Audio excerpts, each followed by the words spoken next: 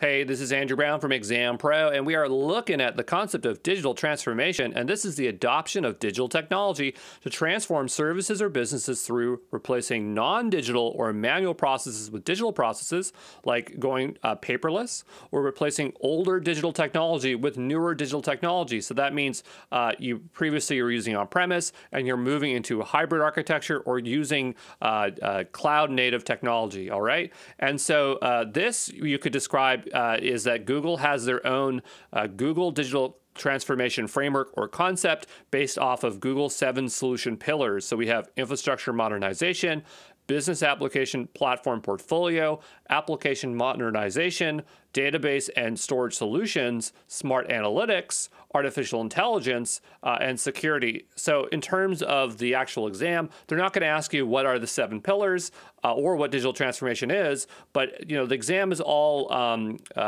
business use case scenarios. So there are some tidbits in here which might help you with some of the questions, and that's why we're going to go through all the pillars, okay?